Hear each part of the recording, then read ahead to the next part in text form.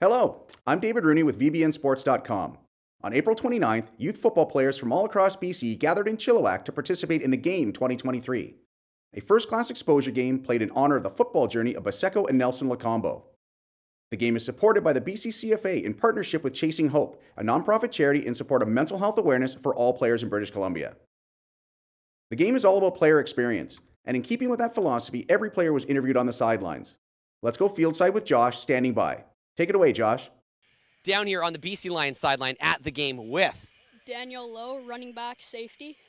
what position? Oh, sorry, running back, safety. Nice. What do you think it takes to be successful? Your safety, you're the quarterback of the defense. What are you looking for on the field? What does it take to be successful?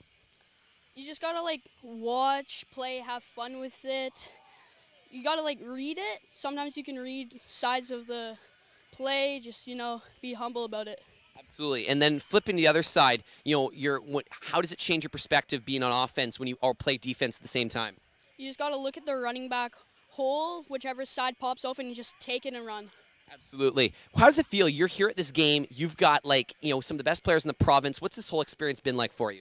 I mean, it's great. It's just I'm so happy and grateful I've been able to join this, and I'm so proud of my team. Absolutely, man. What do you love most about playing football? Last question for you. It's just hanging out with my friends, having fun.